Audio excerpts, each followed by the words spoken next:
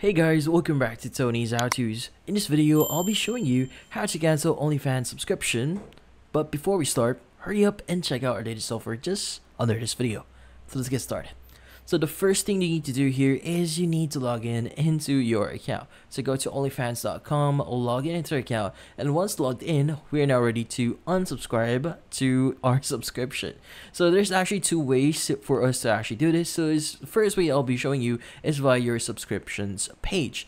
Now the left side here, you should be able to see home, notifications, messages, collections, and subscriptions. In this case, go ahead and click on subscriptions.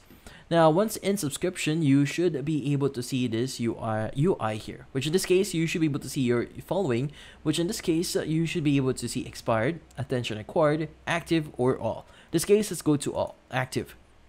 Now, in here, you should be able to see all the subscribe or the accounts that you're currently subscribed. In this case, if you want to unsubscribe to a specific account here, what you need to do is just click on the subscribe for free option. Let's go ahead and click on it, and it's going to now ask you why you want to unsubscribe. Now, in this case, you could just basically choose the appropriate one here. Once you've chosen that, just click on unsubscribe, and you should be able to unsubscribe to that specific user.